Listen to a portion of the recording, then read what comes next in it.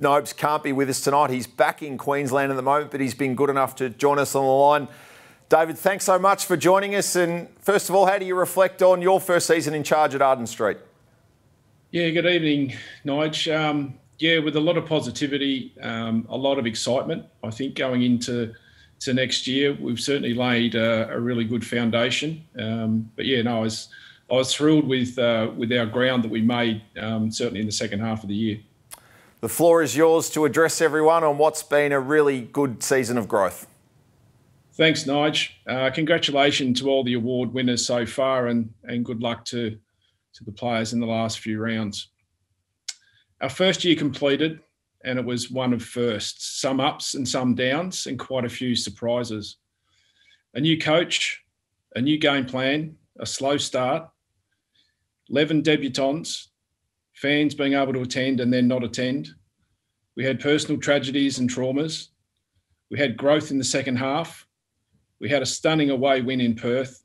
We had a patch of consistency, a poor finish in our last game, continued battles with COVID, but lots of anticipation for 2022. Let's rewind back to the start. As we started pre-season training, our enthusiasm was high, ideas clear, as we set about rolling up our sleeves. We could see the building blocks were there, but we were a fair way off from meeting the standards that the coaches and the players needed to get to. No one was under any illusions. There was serious work ahead. Although the first half of the year may have looked disappointing, it gave us great opportunity to play our first, second and third year players in some key roles to gain valuable experience in what we call on-the-job training. To the players' credit, they embraced the consistency of our message. They appreciated the simplicity and the discipline of our game plan. And post the bye, we embarked on a rigorous education plan and program around roles. We doubled down on our game plan. We asked the players to own it and to drive it, which they did. And things started to stick. The culmination of these improvements was our away game, as we've just seen against the West Coast Eagles, a challenge at the best of times. Being front at three-quarter time, we had momentum and controlled large portions of the game, but we knew the Eagles would come. The last quarter was full of belief, full of grit, as we wrestled the lead back from the Eagles to secure a momentous win for our footy club. That performance embodies our spirit as a club.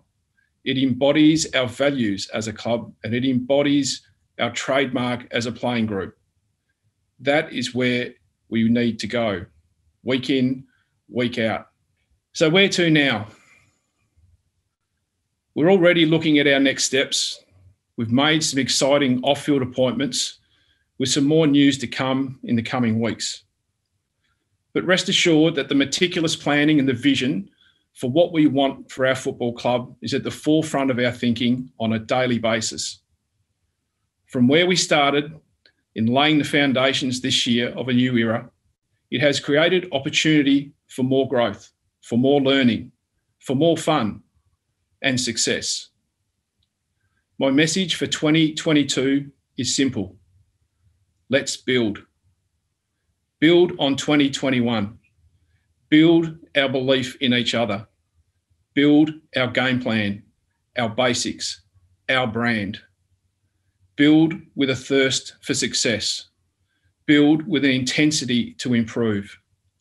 Build to be better than yesterday. I can't wait. Thanks, Nige. No, thank you, Nobes. Well done on an outstanding first season, building the blocks, hopefully, for the club's fifth premiership. Here's to a bright future at North Melbourne. Good luck to you and your team for the upcoming trade and draft period as well.